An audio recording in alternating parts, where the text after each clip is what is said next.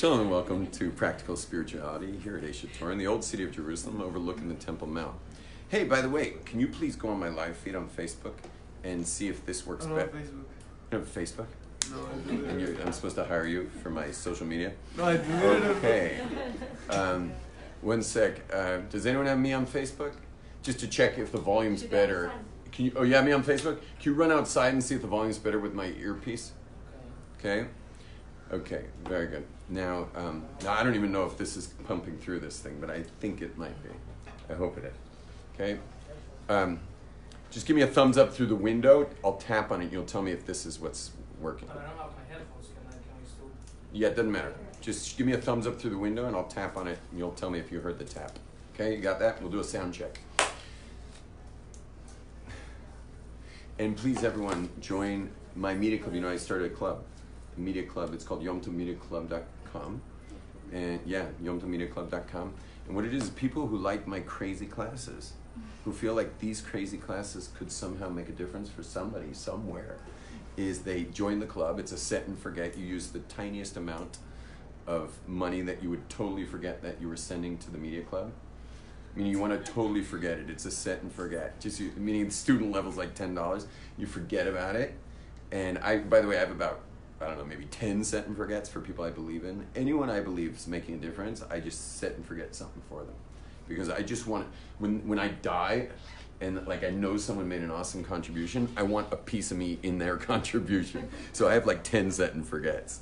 And I keep adding them, and my secretary every year is like, what the hell are you doing, man?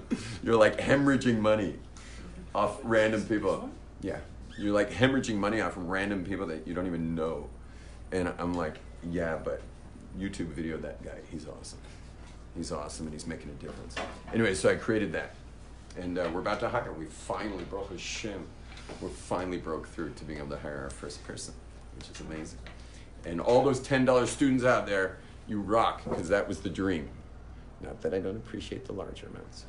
But the $10, that's all I wanted. I just wanted $10 from like 2,000 people and just hire a whole staff. And he's interviewing today at 1:30. Yeah, okay, listen up. You have to accept me so that I can see your broken. That can't be possible. Something's wrong. God. Don't worry about it. We'll do it another day. God is called king over and over again in Judaism. He's always called king. In fact, in every blessing, we call God the king of the universe. Rosh Hashanah is like full-on brainwash, where we call him our father and our king over and over and over and over again. I mean, it's a little bizarre, you know. Avinu Malkeinu, Avinu Malkeinu, Avinu Malkeinu. And then like the full brainwash hits Yom Kippur, where you're fasting, you're weak and worthless, you've lost all your resolution. And Avinu Malkeinu, Avinu, our father, our king, our father, our king, our father, our king, our father, our king, our father, our king. And we're like trying to indelibly mark this into our skull, like just like tefillin is like putting God. Men have to put tefillin over this little aperture up here. It has to be above your hairline, so it's over the aperture, you know, the baby soft spot. That aperture is called, it's on every skull. It's called the fontanelle, the fountain of God. And that's sitting right over the atheist, which is, the atheist is you, no offense, but the atheist is it's not really you, it's your cerebral cortex, which is full of neurons that only get touch, smell, sight, sound, and all that. And unlike women, men have to have like God impressed upon their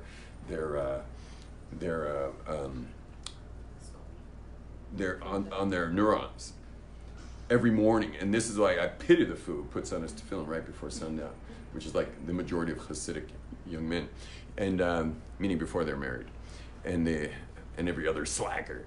And so you want that over your neurons in the morning before you start your day. You know, it's like kissing a mezuzah when you leave your house in the morning. Of course, none of these people leave their house in the morning anyway, but they're asleep in the morning, because it's really hard to run into your Rosh Hashiva when you're only awake from midnight. Now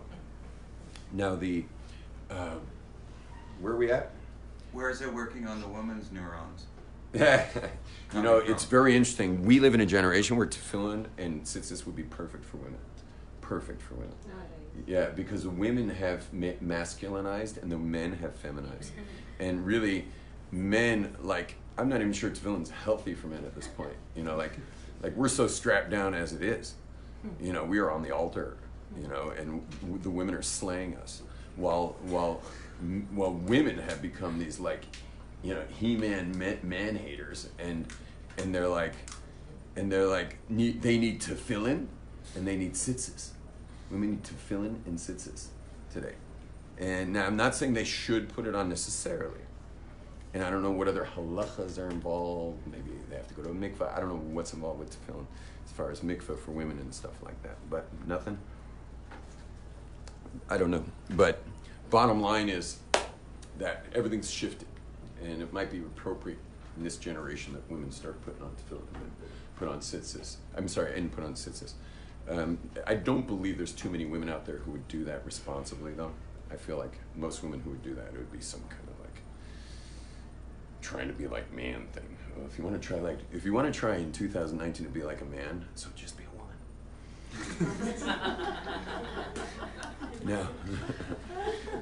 Anyway. But guys, I don't want to get too crazy here, because I told you my classes are crazy. What I want is to talk about our constant mention of God being King. And you should know, by the way, this is why Rosh Hashanah is before Yom Kippur, because Rosh Hashanah, the whole world flips over, so much so that you should, like, if you hate tomatoes, Rosh Hashanah day you should eat tomatoes. Try one, because who says you still hate it? That was last year. Like, don't go with last year's calling and last year's, you know, idiosyncrasies. You know, like check out how the world is on Rosh Hashanah. So why in such a new world should you come in with last year's sins, with your soiled garments? And the answer is because you're so far gone at the end of a whole year that you've totally forgotten God's King. And so for you to, like, go inside and figure out where you've been all year is almost impossible, because you don't have any clarity. Just like a man who forgot to tell his wife he's going to Vegas for a 3-day trade show, and calls her from Vegas saying, "I am so sorry, I forgot to tell you." Yeah. So that is the ultimate symbol of their relationship, which is just as much her fault as his fault. Because breaching contract is always a symbol of the level of connectivity between the two parties. And so too with God as King, you're at the other end of the year. I mean, you're like, God's something you think about sometimes, but not often, and your behavior is always going to be based on your God awareness. If you have God awareness as King, it really affects your behavior. If you've lost that, if that's gotten foggy, well, that's going to really affect your behavior as well.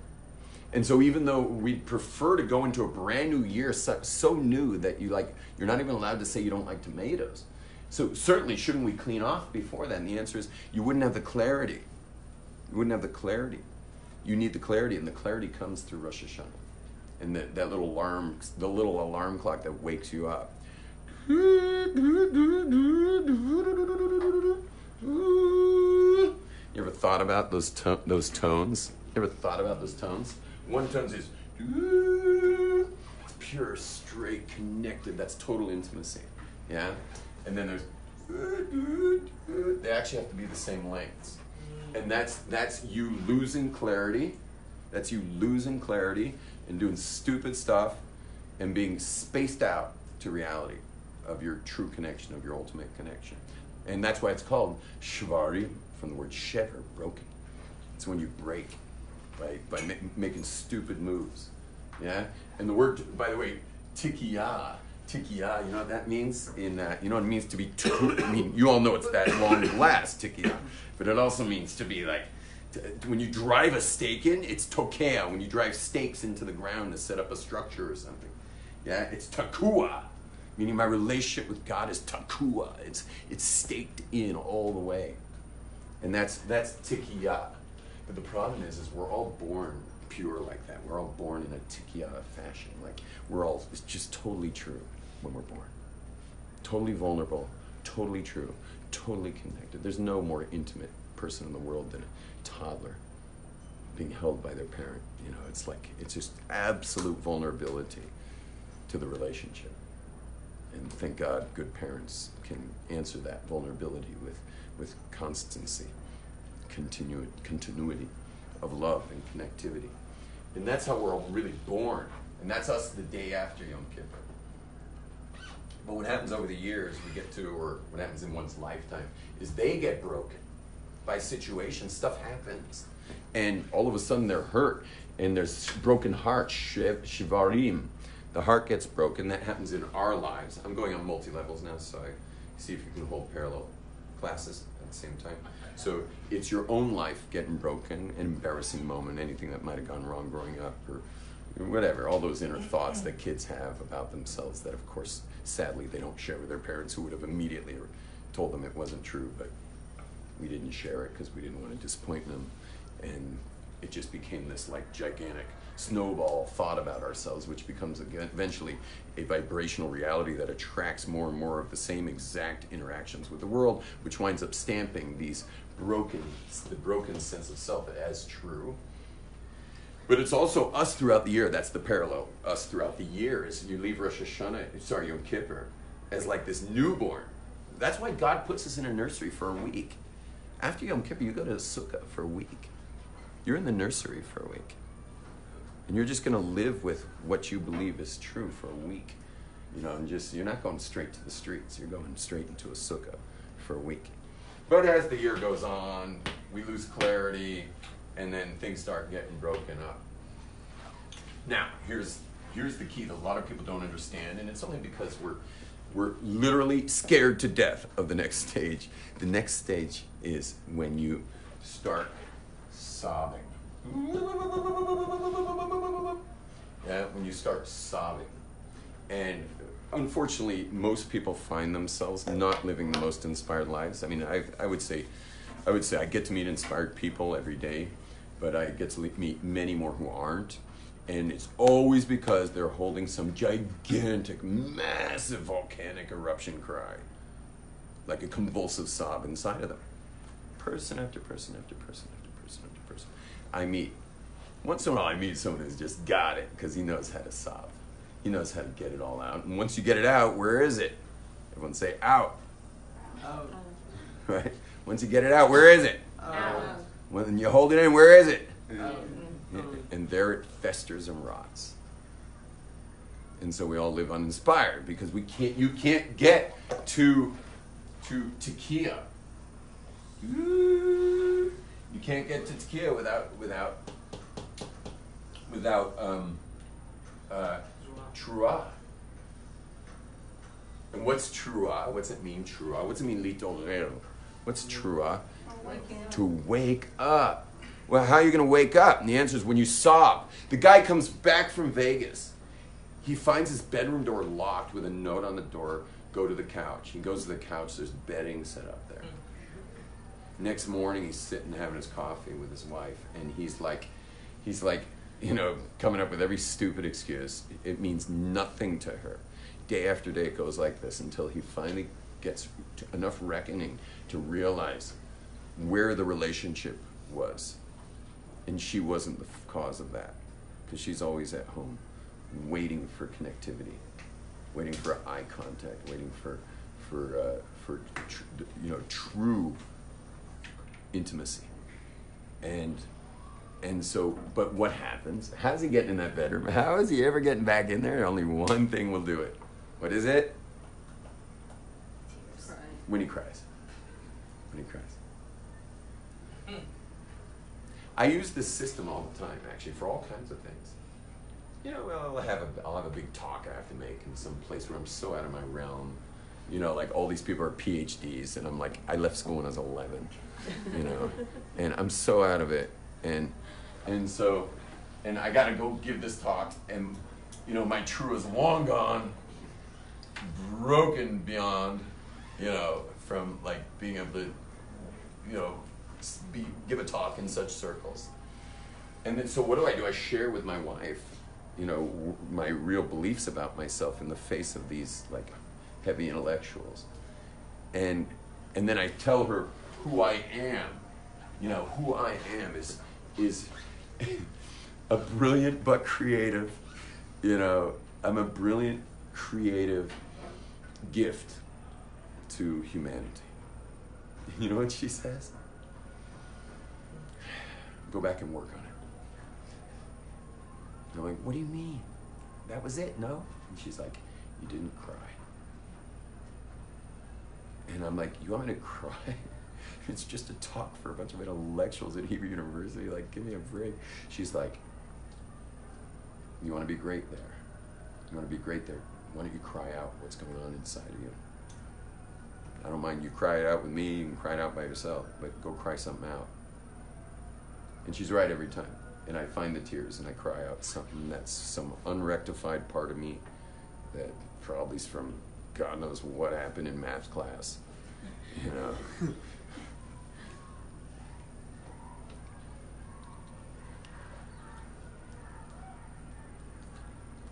We all have a big sob, and you want to find that sob somewhere between Rosh Hashanah and Yom Kippur every year. You want to find that sob in your own personal development. And there's one more thing that's really important is this area here. There's this whole area there. This area here is the smoke screen. This area here is the smoke screen that blocks you. This is the smoke screen.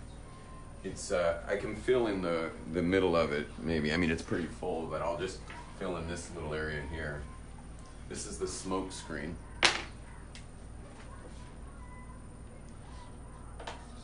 To be blunt, to be very blunt,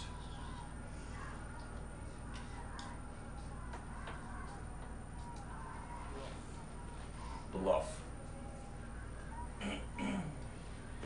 You can't get anywhere in this work, whether it be the parallel. We're doing two parallels. One is with God as King over our lives, and the other is with meaning that total clarity of Tikiyah, but also in our own personal growth is you are the biggest bluffer in the world. You are a total bluffer. You're a bluffer. And you know you're a bluffer and you never tell the truth. You never tell the truth.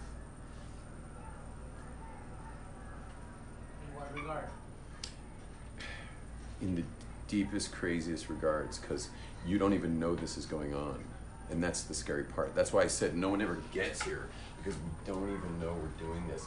See, human beings cannot help but create narratives around dysfunction. Human beings cannot help but create narratives around dysfunction. Let's go, we're going to call it, we'll call it A is service of God. Just in case people aren't following the two classes, we're doing two classes at once here. I don't normally do two classes at once. And B is your personal identity. And they're very connected, obviously, but we're doing two parallel words. So we'll call them from now on A and B. So I've never met anyone who's doing some stupid thing, who's observant, fully observant Jew, who's doing some stupid thing that when I ask him, what the hell are you thinking? That he doesn't have like a whole narrative of why this is exactly what's up right now. And this makes all the sense in the world to him and sometimes to his community. And you know, coming from Jerusalem where I travel a lot to speak, I'll be in the community just like, okay, great. And by the way, I'm never going to judge anybody because I'm doing my stupid thing because I'm in my stupid bluff. And of course being called out all the time by my wife. Just going like, you'd think, by the way, don't think rabbis are not under full scrutiny. Okay? If you're married to a Jewish woman, you live inside an MRI machine. Okay? But this MRI tests not just, your actions and physical, it tests emotion, it tests everything. And you're just like exposed always. Which is really amazing for us, but it really messes us up because of the narratives that we create around our idiocy and the lies we'll tell ourselves are, it's just like, it's a little uncomfortable to be married. However, they on those, in our weak moments, we can actually listen. What's really interesting is men get super defensive. we get super. I'm a man too. We get super defensive. Like the second my wife goes in, yeah, I go defensive like that. You know, so I don't even drink my own Kool-Aid here, so I get defensive, and etc. And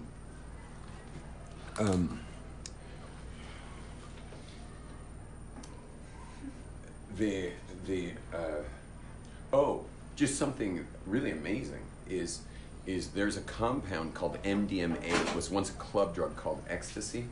It probably still is, actually, but I wouldn't know. I'm not exactly at clubs having ecstasy, but there was a club drug called ecstasy. I never got to try it because I was a surfer trying to wake up at dawn to catch waves, and something about dancing all night wasn't going to work out well with that.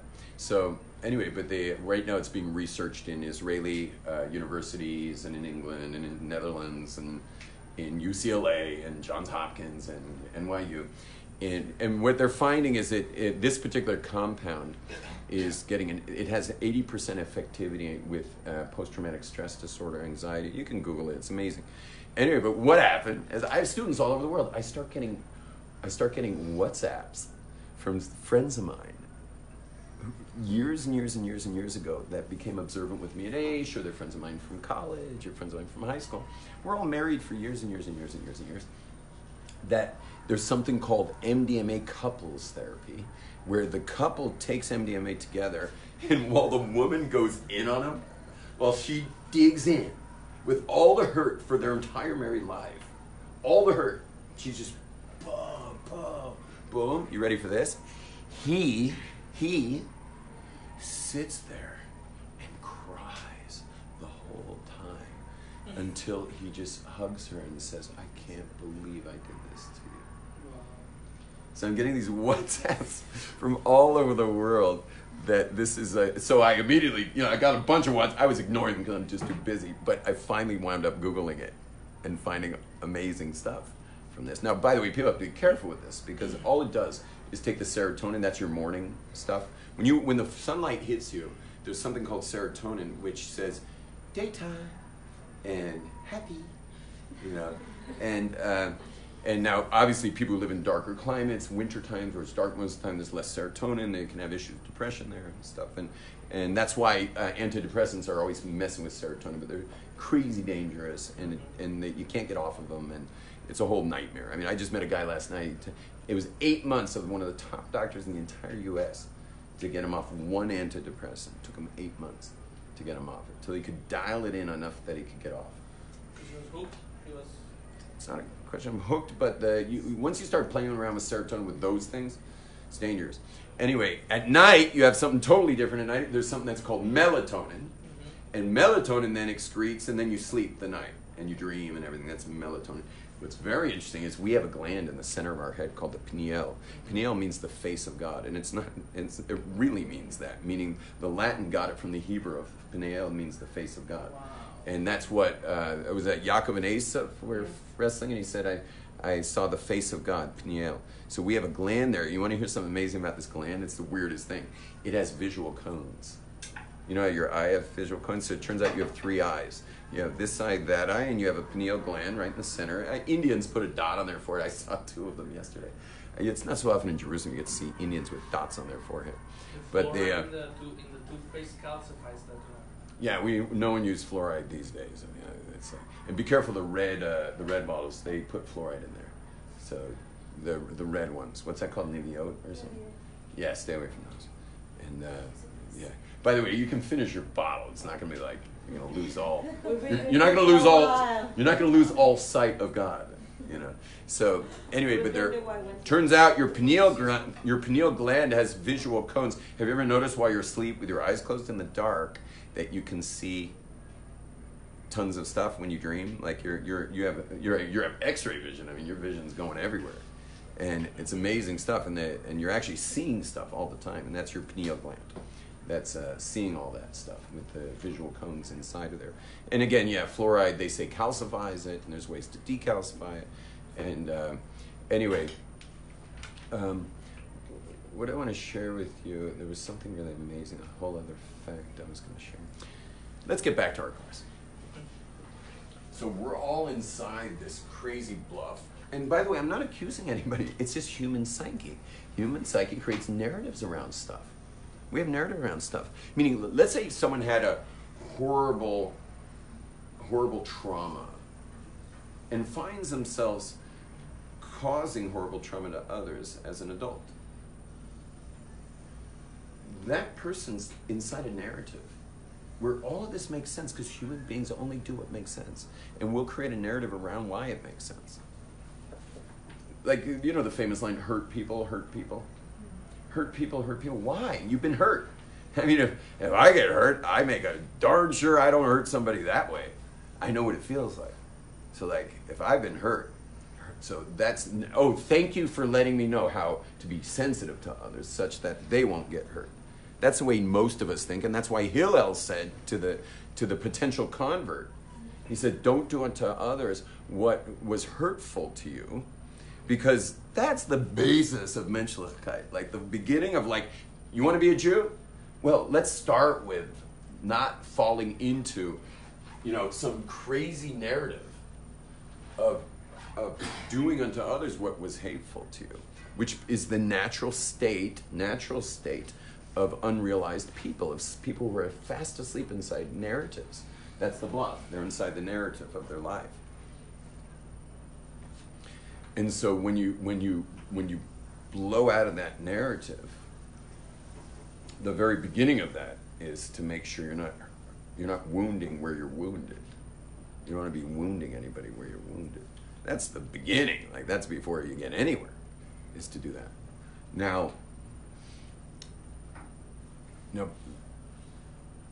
let us go into a bracha. There's an amazing bracha that we make every day, 3 times a day actually. That's just so beautiful. I don't know if we have a sitter here, but it's all right. I know it by heart. I think I'll pull it off, even though my brain's like half on. I think I was in the schwitz a little too long. I have thank you. I have incredible capacity to sit in a sauna. I felt so bad. This guy named Ari Pfefferkorn in England, who created J-Trade. It's the biggest trade show in all of England for the Jewish community. And so I was like, oh, perfect. I need businessmen like that with a bright orange Range Rover. In the Hasidic community, you don't drive bright red Range Rovers. So this guy's got to be a Schwitzer. So I WhatsApp him Friday morning. I'm like, hey, you want to pick me up and take me to Schwitz? Anyway, he wound up waiting for me for like 2 hours upstairs, schmoozing and WhatsApping and stuff upstairs, while I was getting slammed by leaves by some naked Russian man. If I'm not mistaken, the shamans say that Right out of my nose, the water. I'm sorry. Thank you. Okay, so here's the bracha. It goes like this. Hashiva, like teshuva. Oh, I just want to say one thing that's so awesome. You want to hear my latest discovery in Shemoneh Esrei? You'll realize in your life of doing Shemoneh Esrei, it's the silent meditation, you discover things that you've been saying forever that you never thought about. So here's an amazing one. We ask God 13 bakashot, what? Request, but there's a better word for that, but no, it's supplications. We ask God, we beg God for like 13 things. And what are those 13 things? There are 13 things that like God needs to have happen here before, Mashiach. They're very important things, like the return of the Jews to Israel, the rebuilding of, this, et cetera, the bringing back the courts and everything. That's one we're going to be focusing on. But what's really interesting is at the end of every bracha we say Baruch Atah Hashem, and then we say do it, create the judgment or bring back the Jews, or it's almost like a command, except for tshuva. Tshuva says Harotzeh v'seshuva. Harotzeh, who Blessed are you, God, who desires tshuva. Why don't we demand this one? Because that's up to us. Yeah, it's up to us. He wants us to do tshuva, but he cannot do that. Because we have free will there, and it's up to us whether we're going to come back to him. Really amazing. I mean, years, I'm saying, years. And I was up in a winery, probably the wine helped a lot. But it was with a bunch of smashed guys, and we were in a winery in the Shomron, and I did the 45-minute Shmoneh Esrei with the ear pods playing, spa music. I highly suggest doing that during Shmoneh Esrei. And spa, yeah, and I asked a Rav, actually. It's amazing. It's just unbelievable. You can do Shomron Esrei with music? It's not really music. It's kind of like nondescript spa music. But I found the ultimate. No, but with classical music or something. Classical music would also be too busy. You need something that's just long notes. New age. Yeah, new age type stuff. And yeah, you do Shmoneh Esrei to that. It's just wow. So, by the way, I don't do that every time because ain't nobody got time for that. So, but if I do have time for that, forget about it. Like 5 minions will go by at the kotel while I'm still in my Shmoneh Esrei. In that one spot, like it just keeps regathering, but you can't hear them, which is awesome. And then as soon as you get to Kadosh, Kadosh, Kadosh in a minyan, you just touch the volume model down a little bit, and now you just get Kadosh, Kadosh, Kadosh, and you're all set. But one amazing thing, and everyone should know this, those who are big into meditation, is that if you only got to the third bracha, meaning this, you finish the second bracha, when the leader is repeating it, the repetition's going on, and you only got to you're just finishing the second bracha, so you can say Kadosh, Kadosh, Kadosh, Baruch Hashem, Baruch Kvod Hashem Min Koimoy, and Yimloch according to Shulchan Aruch Harav, which is plenty for us knuckleheads to rely on, considering all the other stupid stuff we rely on. Okay, so Yimloch Hashem, meaning those who aren't Shulchan Aruch Haravniks can definitely say Yimloch, for sure. And we do say Yimloch. Almost everyone says Yimloch. So it's really great because some people don't want to miss that. Well, then just do a really long first bracha. Now, what are we talking about? Why are we talking about this? Service and personal ID.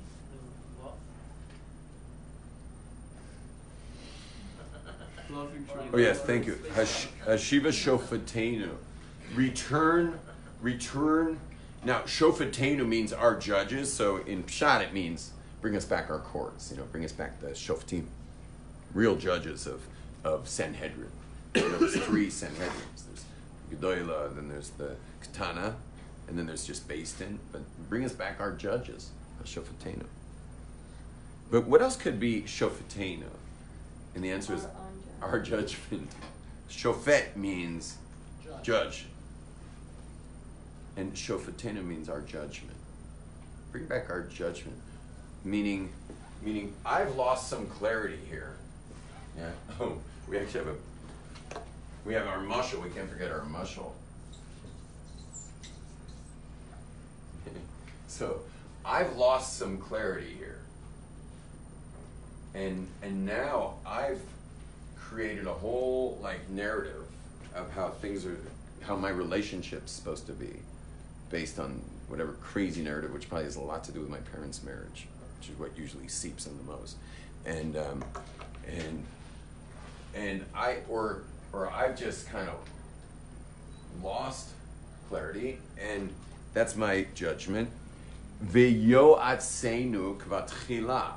So bring back our judgment, kvarshona, like at the beginning, when it was the day after Rosh Hashanah, and we're just totally put together with our relationship with God, our relationship with our spouse, or how we saw ourselves as toddlers, as these just incredible beings we were, trusting our hearts in people's hands. Bring that back.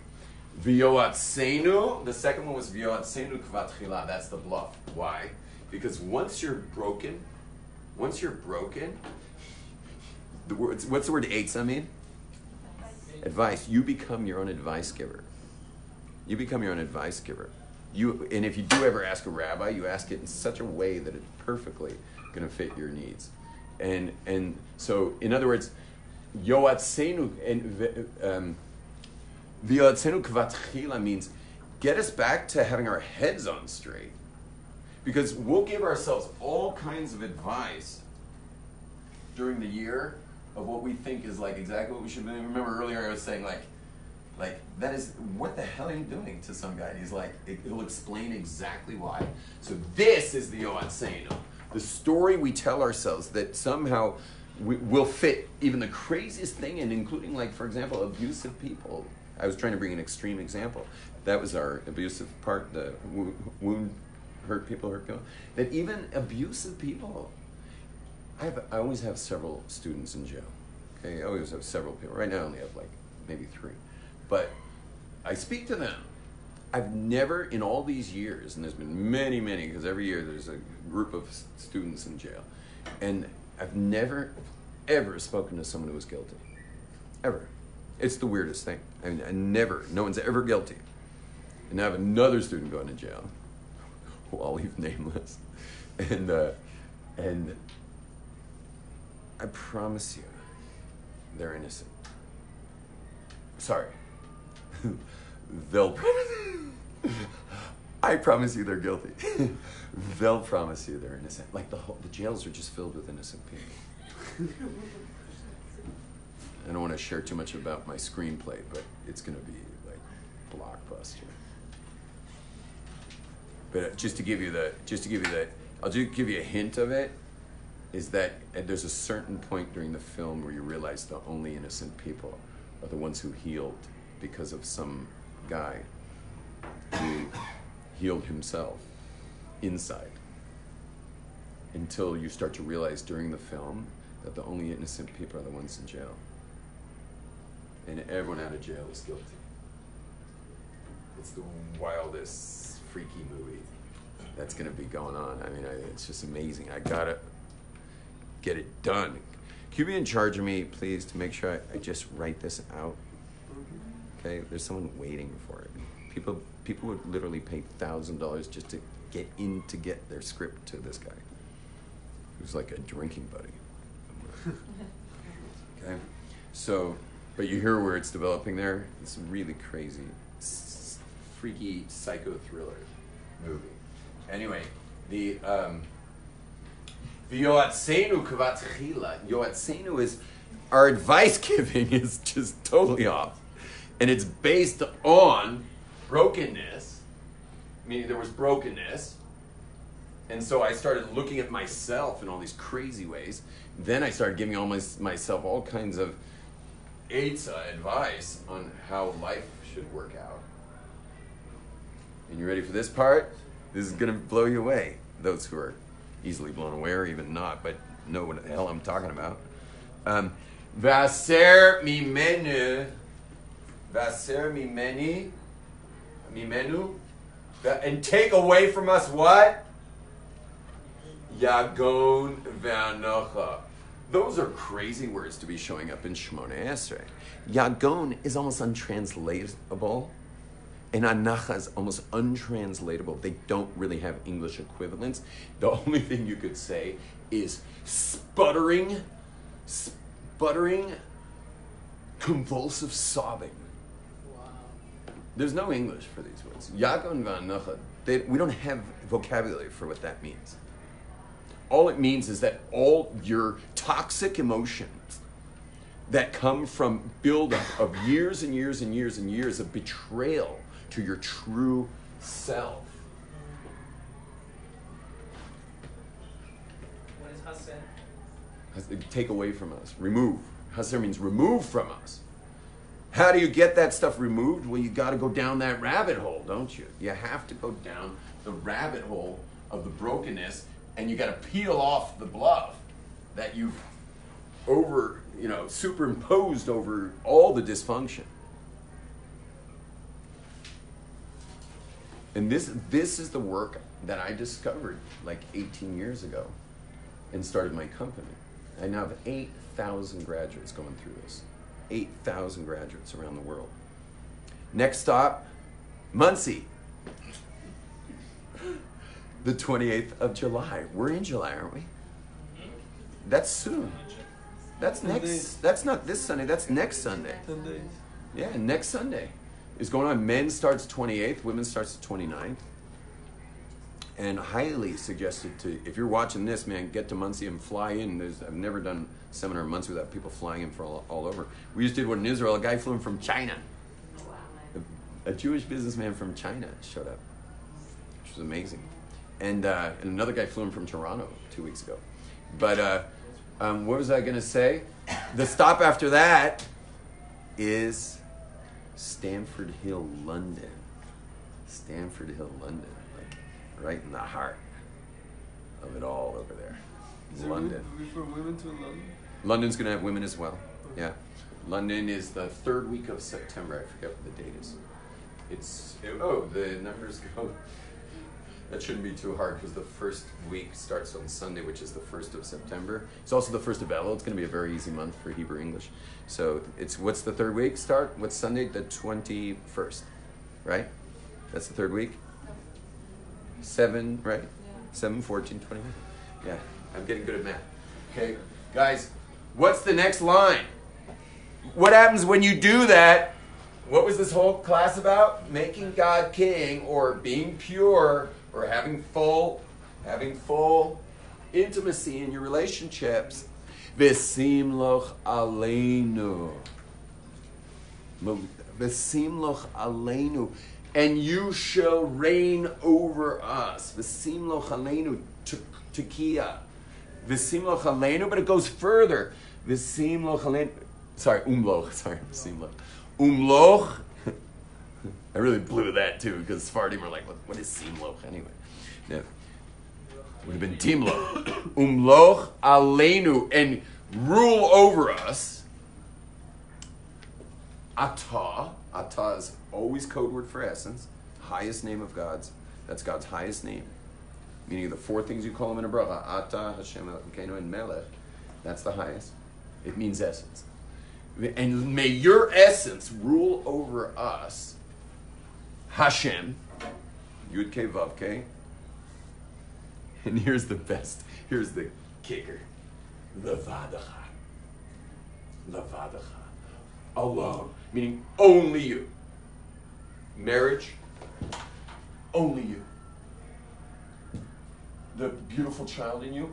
Only you. Only you rule over me. And that courage that every 2-year-old has to say the funniest stuff, and that courage that they have to love and to give their heart and to trust. Only you rule over me. None of the stupid, constant stories I tell myself of why I can't be close to people. None of that narrative. But you, none of the stupid moves I make all year. Because of my loss of clarity, because really I feel broken before God, and therefore make up stupid reasons. But only you, God. You alone. Ata Hashem levadecha. You alone rule over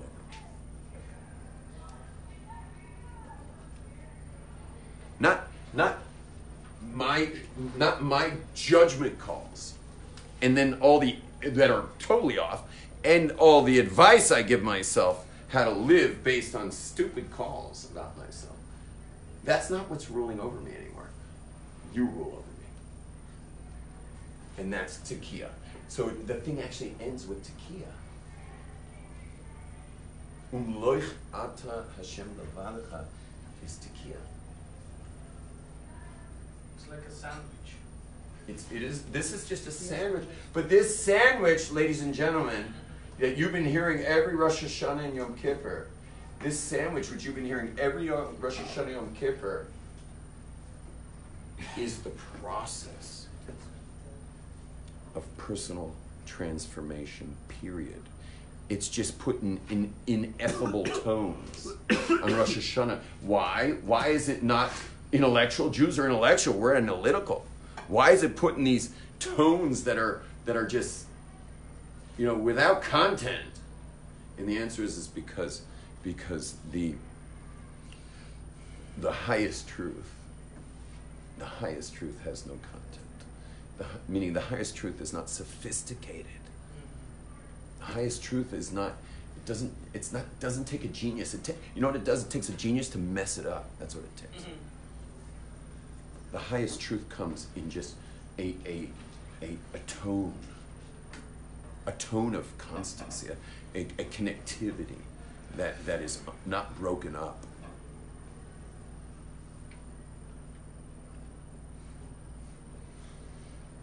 Shalom, everybody. Hope you enjoyed.